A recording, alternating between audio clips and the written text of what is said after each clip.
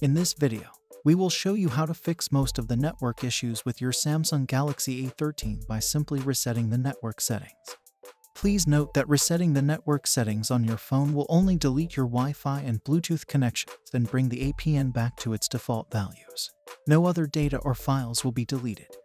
To do it, pull up the Apps drawer and then tap Settings. Scroll all the way down and tap General Management.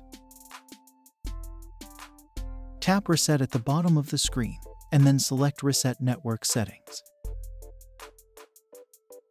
Tap the Reset Settings button, and then enter your security lock if prompted. Tap the Reset button and your phone's network settings will immediately be reset. So after that, if you want to connect to the internet through Wi-Fi, you will have to reconnect to the network. You will also have to pair your Bluetooth devices to connect to them. This procedure can be all you need to fix a connection issue with your phone. We hope that this guide can help you in some ways. Please support us by subscribing to our channel. Thanks for watching.